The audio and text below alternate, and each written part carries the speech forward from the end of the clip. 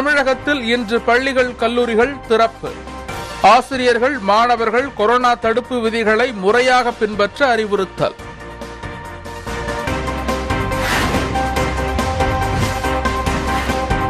வெப்பச்சலனம் காரணமாக தமிழகத்தின் பல்வேறு பகுதிகளில் மழை. அறுவடைக்கு தயாரான நெல் பயிர்களில் தண்ணீர் தேங்கும் என்பதால் விவசாயிகள் கவலை.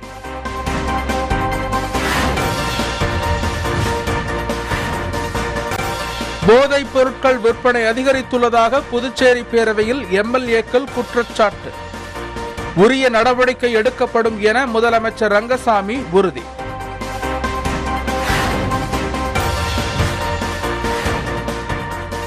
விநாயகர் சிலை ஊர்வலத்திற்கு அரசு அனுமதி மறுத்ததால் சிலைகள் விற்பனை முடக்கம். அரசு மாற்று ஏற்பாடு செய்து வாழ்வாதாரத்தை காக்க மண்பாண்ட தொழிலாளர்கள் கோரிக்கை.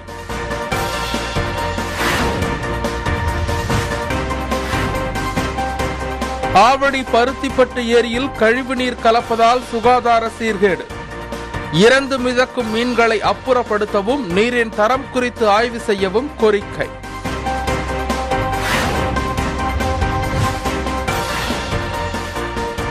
தரம் குறைந்ததால் பருத்தியின் விலை வீழ்ச்சி. குவிண்டால் 5000 ரூபாய்க்கும் குறைவாக ஏலம் போனதால் விவசாயிகள் கவலை.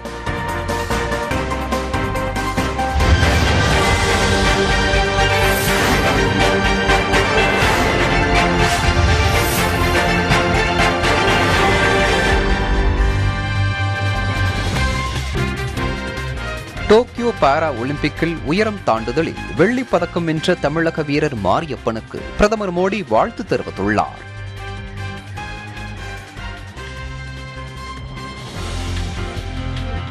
காவிரியிலிருந்து தமிழகத்திற்கு 30.6 TMC காவிரி நீரை வழங்க கர்நாடக அரசுக்கு காவிரி நதிநீர் மேலாண்மை ஆணையம் உத்தரவிட்டுள்ளது.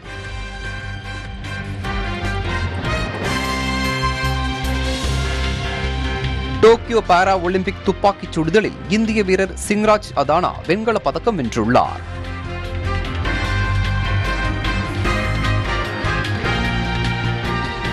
திட்டமிட்டபடி செப்டம்பர் 12 நீட் தேர்வு நடைபெறும் என தேசிய தேர்வு முகமை தெரிவித்துள்ளது.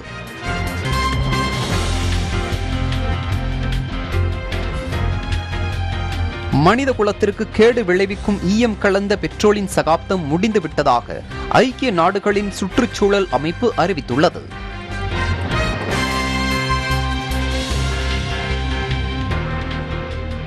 ஆப்கானிஸ்தானை பயங்கரவாத அமைப்புகள் பயன்படுத்த தடை விதிக்கும் தீர்மானம் ஐநாவில் நிறைவேறியது.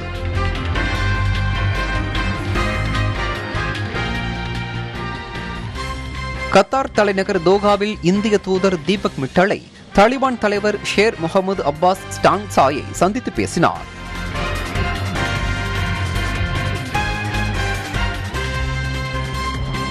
சர்வதேச கிரிக்கெட் போட்டியிலிருந்து ஓய்வு பெறுவதாக தென்னாப்பிரிக்க நட்சத்திர வேகப்பந்து வீச்சாளர் டேல் ஸ்டெயின் அறிவித்துள்ளார்.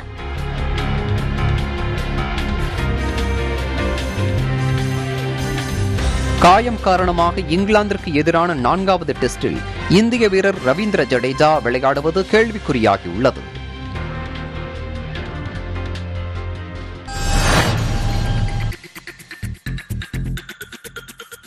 தமிழ்நாட்டில் இன்று 9, 10, 11, 12ஆம் வகுப்புகளுக்கு பள்ளிகள் திறக்கப்படுகிறது.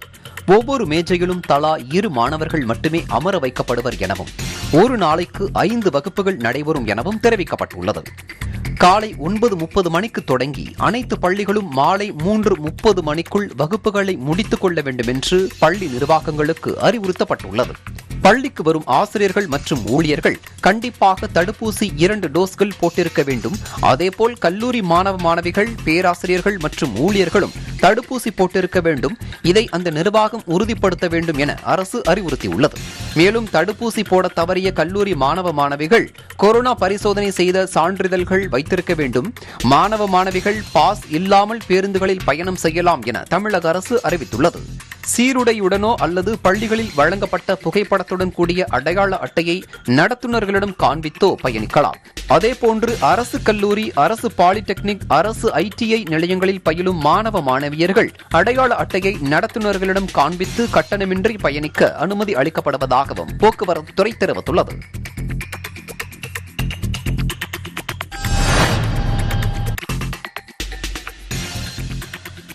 வரும் 10ஆம் தேதி நடைபெற இருந்த விநாயகர் சதுர்த்தி விழா ஊர்வலத்திற்கு கொரோனா தடுப்பு நடவடிக்கை காரணமாக தமிழக அரசு இந்த ஆண்டும் அனுமதி மறுத்துள்ளதால் களிமண் விநாயகர் சிலைகள் செய்யும் தொழிலில் ஈடுபட்டுள்ள மண்பாண்ட தொழிலாளர்கள் பெரும் ஏமாற்றமடைந்துள்ளனர். மாவட்டத்தில் உள்ள மண்பாண்ட தொழிலாளர்கள் அதிக அளவிலான விநாயகர் சிலைகளை செய்திருந்த நிலையில் அரசின் அனுமதி மறுப்பை அடுத்து அதனை விற்பனை செய்ய முடியாமல் பாதிப்புக்கு உள்ளாகினர். எனவே அரசு ஏதாவது மாற்று நடவடிக்கை எடுத்து தங்களின் வாழ்வாதாரத்தை பாதுகாக்க வழிவகை செய்ய வேண்டும் என்று புதுக்கோட்டை மாவட்ட மண்பாண்ட தொழிலாளர்கள் கோரிக்கை விடுத்துள்ளனர்.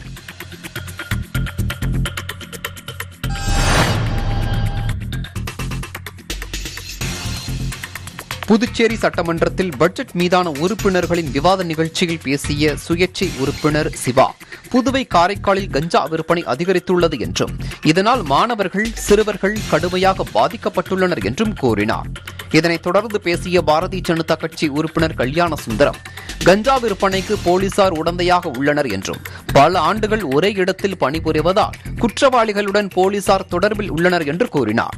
தொடர்ந்து இந்த விவகாரம் தொடர்பாக திமுக உறுப்பினர்கள் அனிபால் கென்னடி, நாஜிம் ஆகியோர் பள்ளி கல்லூரி அருகில்தான் கஞ்சாவை விற்பனை செய்கின்றனர் என்றும் கஞ்சா விற்பனையில் ஈடுபடுவோரை குண்டர் சட்டத்தில் கைது செய்ய வேண்டும் என்றும் கேட்டுக் கொண்டனர். இதற்கு பதிலளித்த முதலமைச்சர் ரங்கசாமி, கஞ்சா உள்ளிட்ட போதைப் பொருட்களால் இளைஞர்கள், மாணவர்கள் அதிக அளவில் பாதிக்கப்படுகின்றனர் என்ற உணர்வை உறுப்பினர்கள் வெளிப்படுத்தியுள்ளனர். கஞ்சா விற்பனையாளர்கள் மீது கடும் சட்ட நடவடிக்கை எடுக்கப்படும் என்றும் அவர்கள் கடுமையாக தண்டிக்கப்படுவார்கள் என்றும் முதலமைச்சர் கூறினார்.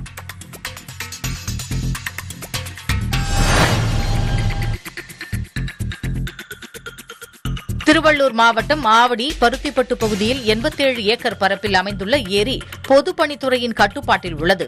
பல ஆண்டுகளாக பருத்திப்பட்டு ஏரியில் ஆவடி மாநகராட்சியின் சுற்றுவட்டார பகுதிகளில் இருந்து மழை நீர் கால்வாய் வழியாக கழிவுநீர் ஏரியில் கலந்து வருவதால் நீர் மாசடைந்துள்ளது. இந்நிலையில் கடந்த ஒரு வாரமாக பருத்திப்பட்டு ஏரியில் கொஞ்சம் கொஞ்சமாக மீன்கள் செத்து மிதந்து வந்தன. இந்நிலையில் திடீரென பல்லாயிரக்கணக்கான மீன்கள் செத்து மிதப்பதால் ஏரி நடைபாதையில் நடைபயிற்சி மேற்கொள்ளும் மக்களுக்கு துர்நாற்றம் வீசுவதோடு சுகாதார சீர்கேடு ஏற்படும் நிலை காணப்படுகிறது. இதுகுறித்து மாநகராட்சி அதிகாரிகளுக்கு தகவல் அளிக்கப்பட்டு தற்போது மீன்களை படகு மூலம் அகற்றும் பணிகள் மேற்கொள்ளப்பட்டு வருகின்றன. இதுகுறித்து பொதுப்பணித்துறை அதிகாரிகள் ஏரியின் தண்ணீரின் தரம் குறித்து ஆய்வு மேற்கொண்டு உரிய நடவடிக்கைகளை மேற்கொள்ள வேண்டுமென கோரிக்கை எழுந்துள்ளது.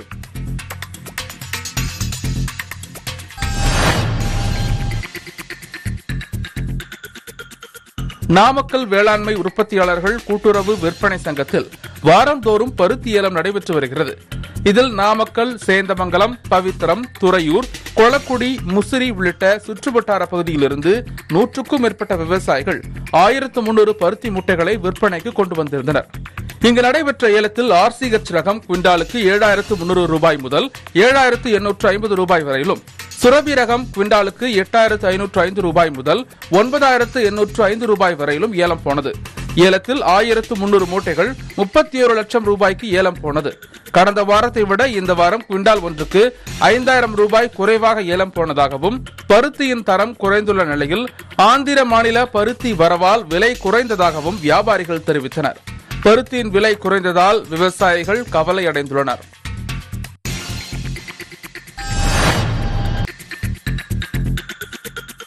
புதுச்சேரியில் இன்று முதல் பள்ளிகள் திறக்கப்பட உள்ள நிலையில் மாணவர்கள் எவ்வாறு எச்சரிக்கையோடு இருக்க வேண்டும் என காணொலி மூலமாக துணைநிலை ஆளுநர் தமிழிசை சவுந்தரராஜன் அறிவுறுத்தியுள்ளார்.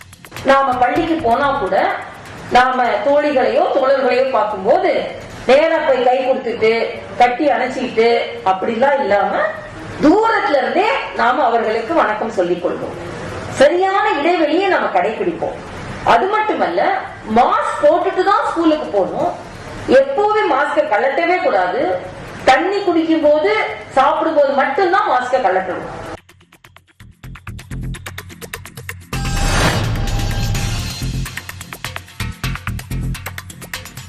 திருச்சி மாவட்டத்தில் ஸ்மார்ட் சிட்டி திட்டத்தின் கீழ் பல்வேறு வளர்ச்சிப் பணிகள் நடைபெற்று வருகின்றன.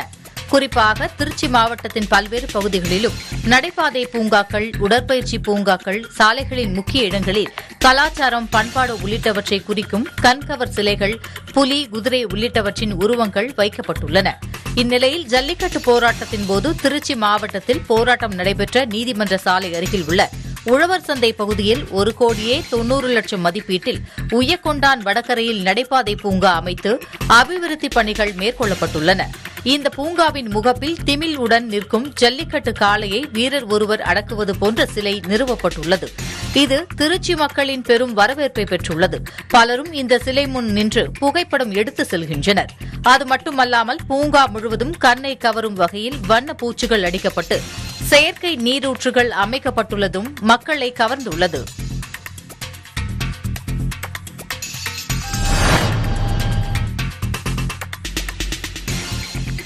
நீலகிரி மாவட்டம் முதுமலை புலிகள் காப்பக வனப்பகுதியை ஒட்டி இருக்கிறது தேவன் எஸ்டேட், மண்வயல், போஸ்பெரா, முதுகுளி, மசனக்குடி உள்ளிட்ட கிராமங்கள்.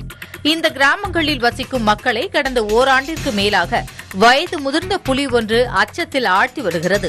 நேற்று மசினக்குடி பகுதியில் வனப்பகுதியை ஒட்டி மாடு மேய்த்துக் கொண்டிருந்த பழங்குடியின பெண் கௌரி என்பவரை கணவர் கண்முன்னே புலி தாக்கி இழுத்துச் சென்றது.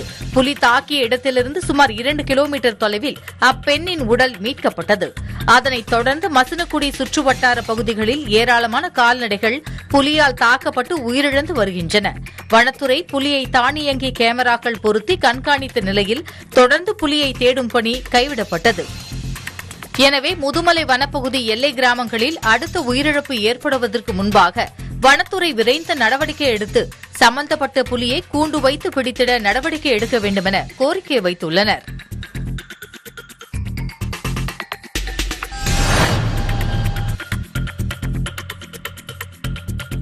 கள்ளக்குறிச்சி மாவட்டம் ரிஷிவந்தியம் அடுத்த அத்தியூர் கிராமத்தில் செவ்வாய்க்கிழமை ஆட்டுச்சந்தை நடைபெறுவது வழக்கம். கொரோனா ஊரடங்கில் தற்போது அளிக்கப்பட்டுள்ள தளர்வுகளால் அத்தியூர் ஆட்டுச்சந்தையில் விற்பனை களை கட்டியது. வெள்ளாடு, செம்மறி ஆடுகளின் வகைக்கும் எடைக்கும் ஏற்றவாறு விலைகளும் 8,000 ரூபாய் முதல் 15,000 ரூபாய் வரை விற்பனையானது. இங்கு ஆடுகளை வாங்குவதற்கு ரிஷிவந்தியம் சுற்றிய பகுதிகளில் இருந்தும் அருகில் உள்ள மாவட்டங்களில் இருந்து நூற்றுக்கணக்கான வியாபாரிகள் குவிந்தனர். 1 கோடி ரூபாய்க்கு மேல் ஆடுகள் விற்பனையானதால் வியாபாரிகள் மகிழ்ச்சியடைந்துள்ளனர்.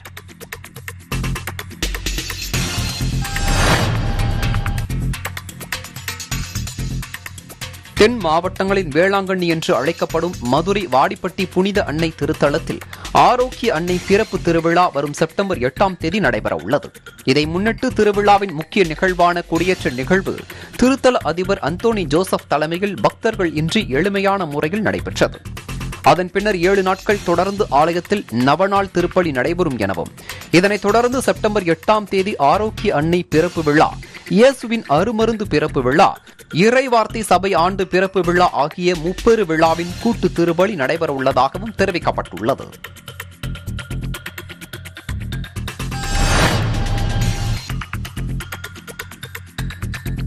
தேனி மீரு சமுத்திரம் கண்மாயில் மழைநீர் சேகரிப்பு களஞ்சியமாக இருக்கும் பனை மரங்களை பெருக்கும் நோக்கில் தன்னார்வ இளைஞர் அமைப்பினர் 800 பனை விதைகளை விதைத்தனர். இந்நிகழ்வில் தேனி ரூரல் அப்ளிமெண்ட் சொசைட்டி டிரஸ்ட் தலைவர் யாசர் அராஃபத் தலைமை வகித்தார். தேனி காவல்துறை துணை கண்காணிப்பாளர் முத்துராஜ், தனியார் நிறுவனங்களின் நிர்வாக இயக்குநர்கள் பங்கேற்றனர்.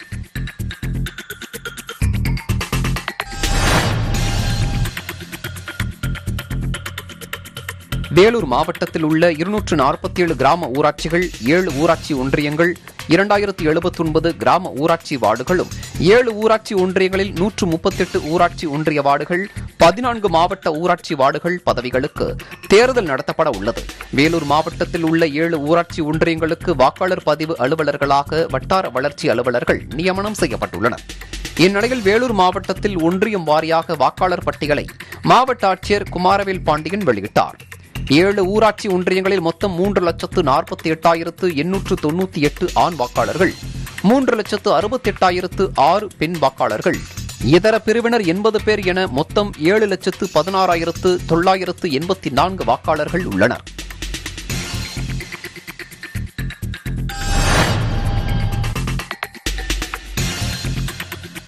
இந்தியாவின் 75வது சுதந்திர தின கொண்டாட்டத்தை நினைவுகூரும் வகையில் ஆசாதி கா அம்ருத் மகா உத்சவ் என்ற தலைப்பில் மத்திய பாதுகாப்பு படையின் 15 வீரர்கள் கன்னியாகுமரி முக்கடல் சங்கமத்திலிருந்து தலைநகர் டெல்லிக்கு கடந்த 22ஆம் தேதி சைக்கிள் பேரணியை தொடங்கினர். தமிழகத்தில் சுதந்திரத்திற்காக பாடுபட்ட தலைவர்கள் வாழ்ந்த திருநெல்வேலி, விருதுநகர், மதுரை, திண்டுக்கல், கோவை, திருப்பூர், ஈரோடு, சேலம், தருமபுரி, கிருஷ்ணகிரி உள்ளிட்ட மாவட்டங்கள் வழியாக கர்நாடகா செல்கின்றனர். இந்நிலையில் தருமபுரி மாவட்டத்திற்கு வந்த சிஆர்பிஎஃப் வீரர்களுக்கு தனியார் பள்ளி வளாகத்தில் MP செந்தில்குமார் தலைமையில் மேளதாளங்கள் முழங்க கிராமிய கலை நிகழ்ச்சிகளுடன் மூவர்ண கொடியை கையில் ஏந்தி பொதுமக்கள் பள்ளி மாணவர்கள் வரவேற்பு கொடுத்தனர்.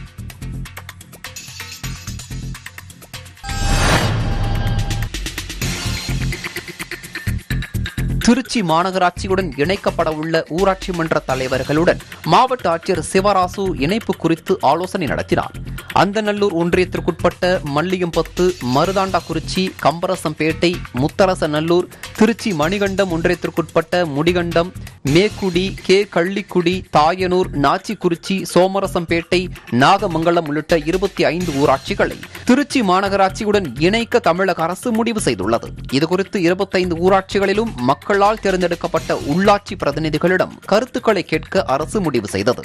இதில் முதற்கட்டமாக மாநகராட்சியுடனான இணைப்பு குறித்து ஊராட்சி மன்ற தலைவர்களுடன் ஆட்சியர் சிவராசு ஆலோசனை நடத்தி கருத்துக்களை கேட்டுக் கொண்டார்.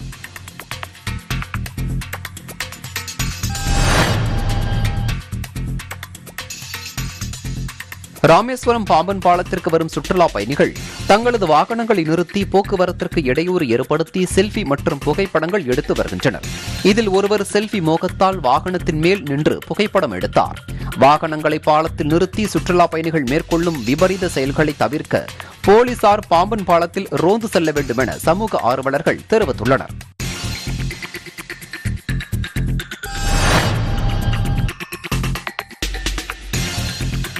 கடலூர் மாவட்டம் நெல்லிக்குப்பம் பகுதியில் உள்ள தனியார் சர்க்கரை ஆலையில் விவசாயிகள் அரவைக்கு கொண்டு வரும் கரும்பில் அரசு ஆணையை மீறி அதிக அளவு கழிவுக்கான தொகையை பிடித்தம் செய்யப்படுவதாக விவசாயிகள் தொடர்ச்சியாக குற்றம் சாட்டி வந்தனர். இந்நிலையில் மாவட்ட ஆட்சியர் பாலசுப்ரமணியம் சர்க்கரை ஆலையில் கழிவுக்கு எவ்வளவு பிடித்தம் செய்யப்படுகிறது என ஆய்வு மேற்கொண்டார்.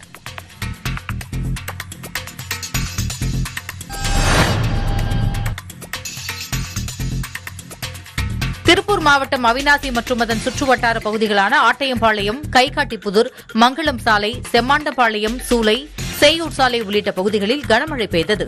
கனமழையால் வெப்பத்தின் தாக்கம் குறைந்து குளிர்ச்சியான சூழல் நிலவியது. இதனால் பொதுமக்கள் மகிழ்ச்சியடைந்தனர்.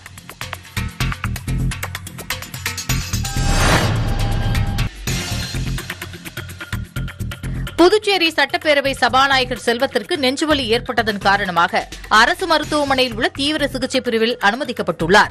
இந்த நிலையில் துணைநிலை ஆளுநர் தமிழிசை சவுந்தரராஜன், முதலமைச்சர் ரங்கசாமி, அமைச்சர்கள் மற்றும் தமிழக பாரதிய ஜனதா கட்சியின் தலைவர் அண்ணாமலை ஆகியோர் மருத்துவமனைக்கு நேரில் சென்று உடல்நலம் குறித்து விசாரித்தனர். பிறகு மேல் சிகிச்சைக்காக சபாநாயகர் செல்வம் சென்னையில் உள்ள தனியார் மருத்துவமனைக்கு ஆம்புலன்ஸ் மூலம் கொண்டு செல்லப்பட்டார்.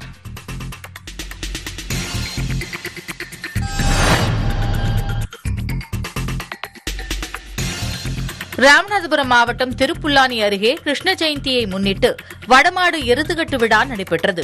திருப்புல்லானி அருகே உள்ள காஞ்சிரங்குடி கிருஷ்ணாபுரத்தில் ஒவ்வொரு ஆண்டும் கிருஷ்ண ஜெயந்தியை முன்னிட்டு வடமாடு எருதுகட்டு விழா நடைபெறுவது வழக்கம். அதன்படி கொரோனா தடுப்பு முன்னெச்சரிக்கை கட்டுப்பாடுகளுடன் எளிமையாக நடைபெற்ற விழாவில் சிவகங்கை, புதுக்கோட்டை, திண்டுக்கல், ராமநாதபுரம் ஆகிய மாவட்டங்களில் இருந்து 14 காளை மாடுகள் பங்கேற்றன. இதில் மாடுபிடி வீரர்கள் 9 பேர் கொண்ட குழுவினர் தனித்தனியாக மாடுகளை அடக்கினர். இவ்விழாவில் தமிழ்நாடு வடமாடு எருதுகட்டு பேரவைத் தலைவர் ஆதித்தன் உள்பட ஏராளமான மாடுபிடி வீரர்களும் பொதுமக்களும் பங்கேற்றனர்.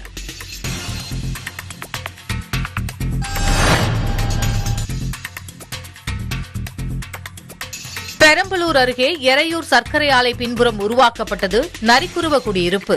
வாழ்வாதாரம் தேடி ஊர் ஊராய் சென்று அவர்கள் படும் சிரமம் அறிந்து அந்த குடியிருப்பின் அருகில் இருந்த அரசு நிலங்களில் விவசாயம் செய்து கொள்ள அனுமதி அளிக்கப்பட்டதாக தெரிகிறது.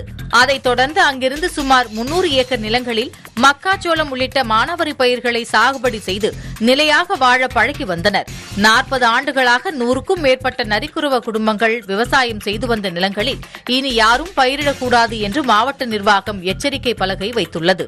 தங்களை அதிர்ச்சியடைய செய்ததாக கூறுகின்றனர்.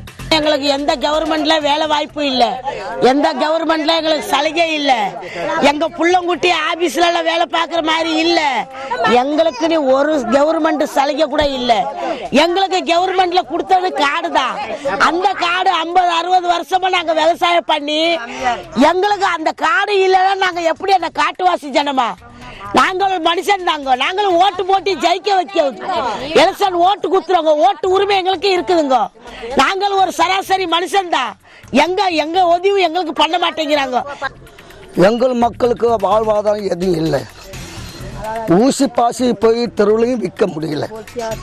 எங்களோட வாழ்வாதாரமே எதுவும் இல்லை சாமி. அதனால நாங்கள் என்ன கேட்குறோம், ஐயா சொன்ன மாதிரி, கருணாநிதி ஐயா சொன்ன மாதிரி 2 ஏக்கர் நிலம் கொடுக்குறேன்னு சொல்கிறாங்க. ஒரு கலெக்டர் வர்றாரு, அப்பா நீங்கள் விவசாயம் பண்ண பாங்கிறாங்க. ஒரு கலெக்டர் வராரு, அப்பா நீங்கள் பண்ணக்கூடாதா பாங்கிறாங்க. ஒரு கலெக்டர் அம்மா வராரு, ஒரு ஆரிய அம்மா வந்து போர்டு போடுறாரு, நீங்கள் பண்ணக்கூடாது செய்யக்கூடாதுங்க. அங்கே எப்படி தான் வாழ்கிறதுக்கு வழிமுறை எங்களுக்கு நல்ல வழி காமிங்க. எங்களுக்கு வாழ முடியலையா, எல்லாத்தையும் ஒரே முட்டை சாவ அடிச்சிடுங்க. இந்த எரியூர் கிராமமே வேண்டாம். தாங்கள் விவசாயம் செய்து வந்த நிலம் தங்களுக்கு ஒதுக்கப்பட்டது என்றும் அதனை தங்களுக்கே பட்டா வழங்கி பிரித்துக் கொடுக்க வேண்டும் என்றும் கோரிக்கை வைத்துள்ளனர்.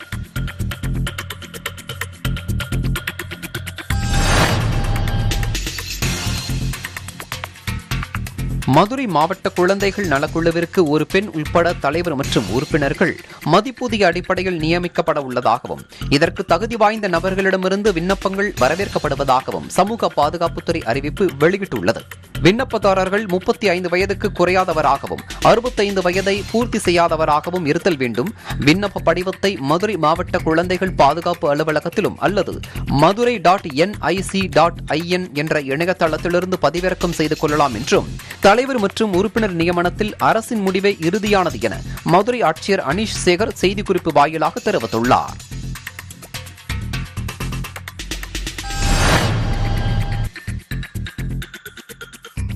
விருதுநகர் மாவட்டம் ஸ்ரீவில்லிபுத்தூர் மேற்கு தொடர்ச்சி மலைப்பகுதியில் ஏராளமான வனவிலங்குகள் வசித்து வருகின்றன.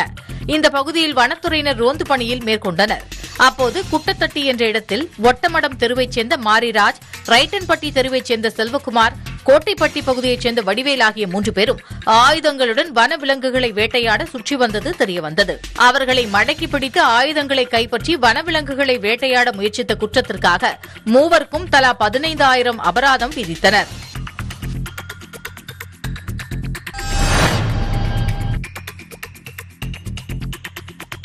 தருமபுரி நகரில் பிரபல தனியார் தங்க நகை கடை செயல்பட்டு வருகிறது. இதில் கடந்த 27ஆம் தேதி மண்டல மேலாளர் கடைக்கு வந்து நகைகளின் இருப்பு மற்றும் விற்பனை குறித்து தணிக்கை செய்துள்ளார். அப்போது 20 பவுன் நகைகள் மாயமானது தெரியவந்ததை அடுத்து காவல் நிலையத்தில் புகார் அளிக்கப்பட்டு விசாரணை நடைபெற்றது. விசாரணையில் கடையில் பணிபுரிந்து வந்த மாரியப்பன், ஆனந்த் பாபு ஆகிய இருவரும் கடையில் உள்ள நகைகளை அவசர தேவைக்கு எடுத்துச் சென்று அருகில் உள்ள நிதி நிறுவனத்தில் அடகு வைத்து பணம் பெற்றுக் கொண்டது தெரியவந்தது. இதையடுத்து இருவரையும் கைது செய்த போலீசார் 20 சவரன் நகைகளை மீட்டனர். இதன் மதிப்பு ரூபாய் 8 லட்சம் ஆகும்.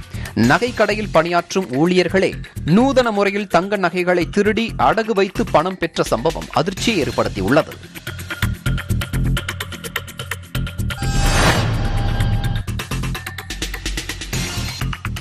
மயிலாடுதுறை மாவட்டம் சீர்காழி அருகே பழையாறு மீன்பிடி துறைமுக பகுதியில் 1.5 டன் எடையுடன் திமிங்கல சுறா இறந்து மிதந்துள்ளது. அதனை மீனவர்கள் மீட்டு கடலோர காவல்துறைக்கும் வனத்துறைக்கும் தகவல் கொடுத்தனர். வனத்துறையினர் மற்றும் கடலோர காவல் நிலைய போலீசார் மிகவும் அரிய வகை திமிங்கல சுறாவை அரசு கால்நடை மருத்துவர் மூலம் பிரேத பரிசோதனை செய்து வனத்துறைக்கு சொந்தமான காப்பு காட்டில் புதைத்தனர்.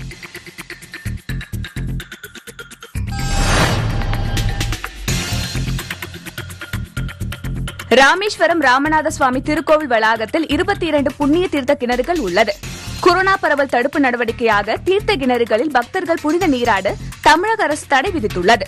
இத்தடையினால் சுமார் 400க்கும் அதிகமானோர் வாழ்வாதாரத்தை இழந்து தவித்து வருகின்றனர். எனவே 22 புண்ணிய தீர்த்த கிணறுகளை திறக்க வலியுறுத்தி ராமேஸ்வரம் திருக்கோவில் வளாகத்தின் எதிரே உள்ள அக்னி தீர்த்த கடலில் இறங்கி மார்க்சிஸ்ட் கம்யூனிஸ்ட் கட்சியினர் ஆர்ப்பாட்டம் நடத்தினர்.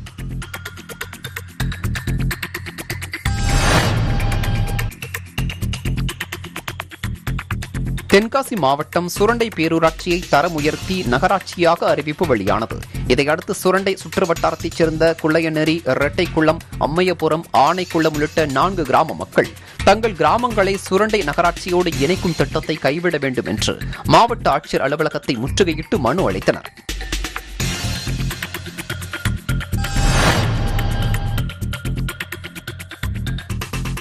திருப்பத்தூர் மாவட்டம் மைக்காமேடு பகுதியைச் சேர்ந்தவர் கார்த்திக். இவர் தனது உறவுக்கார பெண் சத்தியவாணியுடன் திருப்பத்தூரிலிருந்து கிருஷ்ணகிரிக்கு இருசக்கர வாகனத்தில் சென்று கொண்டிருந்த போது புங்கனூர் கூட்ரோடு பகுதியில் கார் மீது மோதி விபத்திற்குள்ளானதில் கார்த்திக் சம்பவ இடத்திலேயே உயிரிழந்தார். படுகாயமடைந்த சத்தியவாணி திருப்பத்தூர் அரசு மருத்துவமனையில் சிகிச்சை பெற்று வருகிறார். இந்த விபத்து குறித்து போலீசார் விசாரித்து வருகின்றனர்.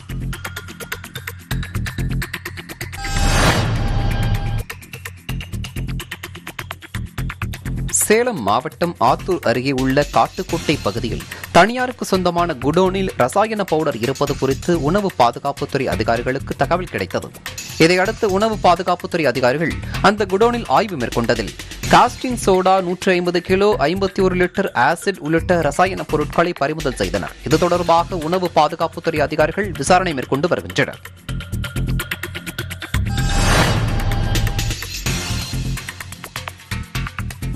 சிவகங்கை மாவட்டம் தேவக்கோட்டை பாரதி நகர் பகுதியில் வசிக்கும் கோட்டைச்சாமி என்பவர் இரவு தனது வீட்டின் முன்பு காரை நிறுத்திவிட்டு தூங்க சென்று யாரோ ஒருவர் அவரது காரை தீ வைத்து எரிக்க முயன்றுள்ளனர். இதனையடுத்து தண்ணீர் ஊற்றி காரை மீட்ட கோட்டைச்சாமி முன்விரோதம் காரணமாக தனது உறவினரில் ஒருத்தரான மனோகரன் மீது சந்தேகம் இருப்பதாக புகார் அளித்துள்ளார். இது தொடர்பாக மனோகரனிடம் சம்பவம் குறித்து போலீசார் தீவிர விசாரணை மேற்கொண்டு வருகின்றனர்.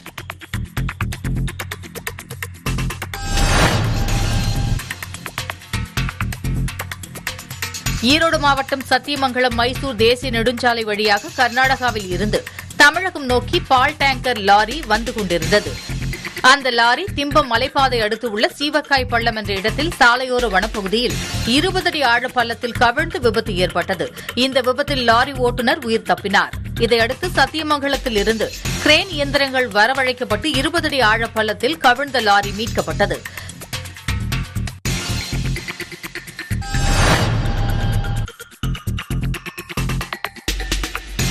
திருப்பூர் மாவட்டத்தின் அவினாசி, பல்லடம் சாலை, செவந்தாம்பாளையம், ராக்கியாபாளையம் உள்ளிட்ட பல்வேறு பகுதிகளில் கனமழை பெய்தது. கனமழை காரணமாக கொங்கு மெயின் ரோடு, அணைப்பாலம் உள்ளிட்ட பகுதிகளில் மழை நீருடன் கழிவுநீரும் சேர்ந்து சாலைகளில் ஓடியது. இதனால் பொதுமக்கள் மற்றும் வாகன ஓட்டிகள் சிரமம் அடைந்தனர்.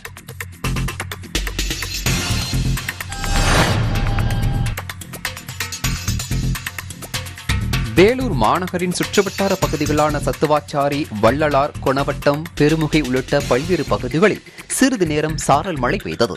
காலை முதல் சுமார் 90 டிகிரிக்கும் அதிகமான வெயில் கொளுத்திய நிலையில் திடீரென பெய்த மழை காரணமாக மாநகரில் வெப்பம் தணிந்து குளிர்ச்சியான சூழல் நிலவியது.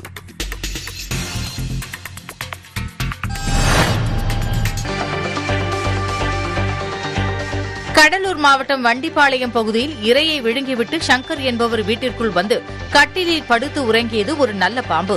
அந்த வீட்டினர் குழந்தையை கட்டிலில் படுக்க வைக்க சென்றபோது நல்ல பாம்பு உறங்குவதை பார்த்து பயந்து உயிரின ஆர்வலர் செல்லாவுக்கு தகவல் கொடுத்தனர். செல்லா வரும் வரை பாம்பு நல்ல உறக்கத்தில் கட்டிலில் படுத்திருந்துள்ளது. பாம்பின் தூக்கம் களைவதற்குள் உயிரின ஆர்வலர் செல்லா நல்ல தூக்கத்தில் இருந்த பாம்பை உயிருடன் பிடித்தார். பிடிப்பட்டதை உணர்ந்த நல்ல பாம்பு இரையை கக்கிவிட்டு தப்ப முயற்சித்தது. செல்லா பாம்பை பிடித்து பாட்டிலில் அடைத்து வனப்பகுதியில் கொண்டு சென்று விட்டார்.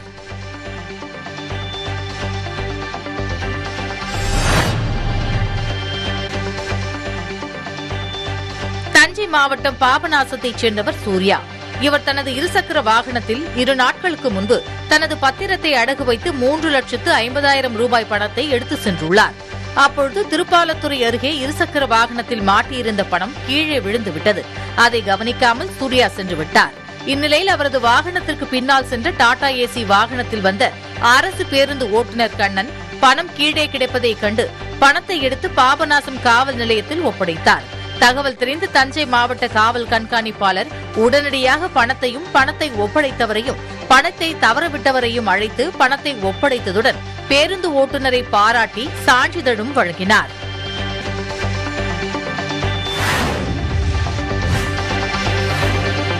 மேட்டூரிலிருந்து பாசனத்திற்காக தண்ணீர் திறப்பு வினாடிக்கு 14,000 கன அடியாக அதிகரிக்கப்பட்டுள்ளது.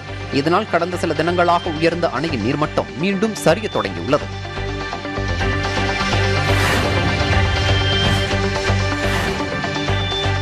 திருவண்ணாமலை மாவட்டம் செய்யாறு, அதன் சுற்றுவட்டார பகுதிகளான திருவத்தூர், அனகாவூர், தூளி, வடதண்டலம் உள்ளிட்ட சுற்றுவட்டார பகுதிகளில் வளிமண்டல மேலடுக்கு சுழற்சி காரணமாக மிதமான மழை பெய்தது.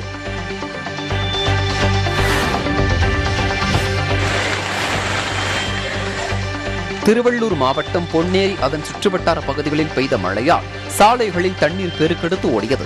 அறுவடைக்கு தயாராக இருந்த நெல் பயிர்களில் தண்ணீர் தேங்கும் என்பதால் விவசாயிகள் கவலை அடைந்துள்ளனர்.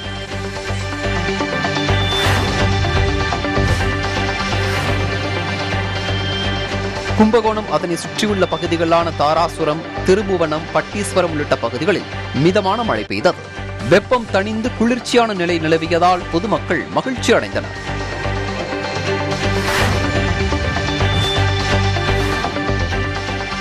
காஞ்சிபுரம் மாவட்டம் சோமங்கலம் நடுவீரப்பட்டு பகுதியில் போலீசார் ரோந்து பணியில் ஈடுபட்டு இருந்தனர். அப்போது அங்கு உரிய அனுமதி இல்லாமல் டாரஸ் லாரியில் ஆற்று மணல் கடத்திய நாசிம் ஷேக் என்பவரை கைது செய்தனர். தொடர்ந்து போலீசார் ஆற்று மணல் கடத்தலுக்கு பயன்படுத்திய லாரியையும் பறிமுதல் செய்து விசாரணை மேற்கொண்டு வருகின்றனர்.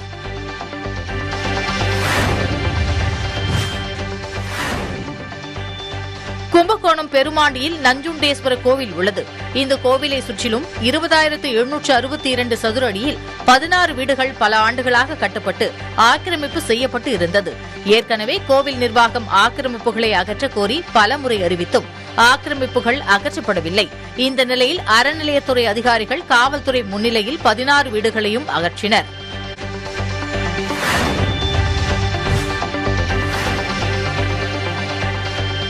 புதுக்கோட்டை மாவட்டம் கீரனூர் ஜெய்ஹிந்த் நகர் பகுதியைச் சேர்ந்த விஜய் அரசு ஆரம்ப பள்ளியில் தலைமை ஆசிரியராக பணியாற்றி வருகிறார்.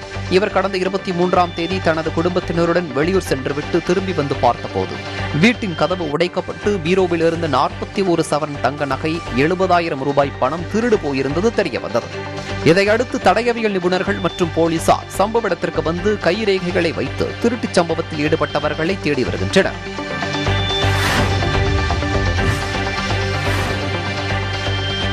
சத்தியமங்கலம் அடுத்த நல்லூர், பனையம்பள்ளி, மாதம்பாளையம், ஜே நகர் உள்ளிட்ட பகுதியில் கூலி தொழிலாளர்கள் அதிக அளவில் வசிக்கின்றனர்.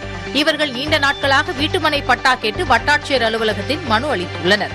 ஆனால் இதுவரை எந்த நடவடிக்கையும் எடுக்காததால் அந்த பகுதிகளைச் சேர்ந்த பெண்கள் கோரிக்கை மனுவுடன் வந்து வட்டாட்சியர் அலுவலகத்தை முற்றுகையிட்டு போராட்டத்தில் ஈடுபட்டனர்.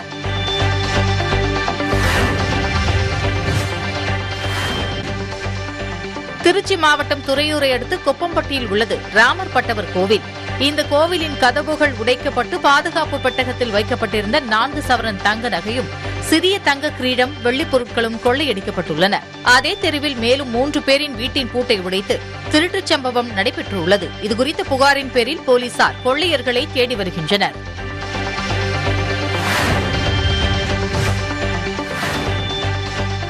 கன்னியாகுமரி மாவட்டம் வெள்ளாங்கோடு ஊராட்சிக்கு உட்பட்ட வாதுக்கவிரை பகுதியில் கிறிஸ்டோபர் என்பவருக்கு சொந்தமான பன்றிப் பண்ணை செயல்பட்டு வருகிறது. இந்த நிலையில் பண்ணையினால் சுகாதார சீர்கேடு ஏற்பட்டு உள்ளதாக கூறி அப்பகுதி மக்கள் வெள்ளாங்கோடு ஊராட்சிக்கு உட்பட்ட சிதறால் சந்திப்பில் கண்டன ஆர்ப்பாட்டத்தில் ஈடுபட்டனர்.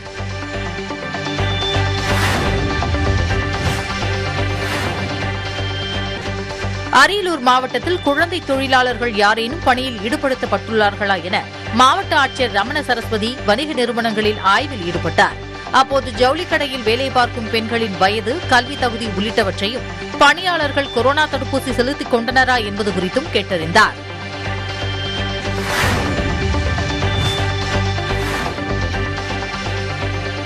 தமிழகத்தில் புதிதாக பிரிக்கப்பட்ட 9 மாவட்டங்களுக்கான உள்ளாட்சித் தேர்தல் விரைவில் நடைபெறவுள்ளது. வேலூர் ஊராட்சி ஒன்றியத்திற்கான வாக்கு எண்ணும் மையம் அமையவுள்ள தொரப்பாடியில் தந்தை பெரியார் அரசு பொறியியல் கல்லூரியில் உதவி ஆட்சியர், வட்டார வளர்ச்சி அலுவலர், பாகாயம் காவல் நிலைய ஆய்வாளர் ஆகியோர் வாக்கு எண்ணும் அறைகள், கட்டுப்பாட்டு அறைகள், முகவர்கள், அலுவலர்கள், வேட்பாளர்கள் செல்லும் வழி உள்ளிட்டவை குறித்து ஆய்வு செய்தனர்.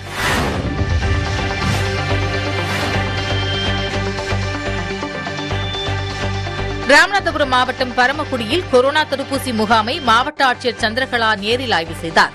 அப்போது செய்தியாளர்களிடம் பேசுகையில் மாவட்டத்தில் 96% ஆசிரியர்கள், பள்ளி ஊழியர்களுக்கு தடுப்பூசி போடப்பட்டுள்ளது என தெரிவித்தார்.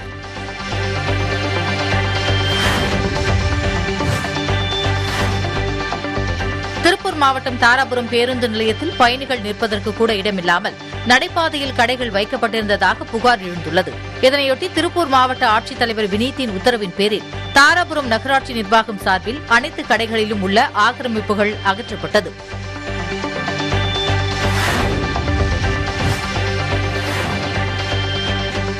மயிலாடுதுறை நகர் பகுதியில் உள்ள சுடுகாட்டில் வினோத வழிபாடு நடைபெற்றது.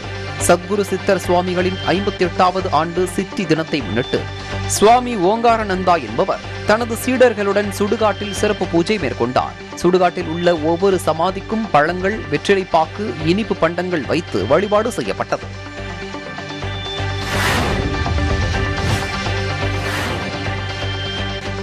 சேலம் மாவட்டம் மேட்டூர் அடுத்த மேச்சேரி காளிப்பட்டி பஞ்சாயத்துக்குட்பட்ட செட்டிக்காரிச்சியூர் பகுதியில் பூங்கொடி என்பவரின் வீட்டில் போலீசார் சோதனை செய்தனர். அப்போது விற்பனைக்காக பதுக்கி வைத்திருந்த 24 கிலோ கஞ்சாவை கைப்பற்றி பூங்கொடியை கைது செய்து நீதிமன்றத்தில் ஆஜர்படுத்தி சிறையில் அடைத்தனர்.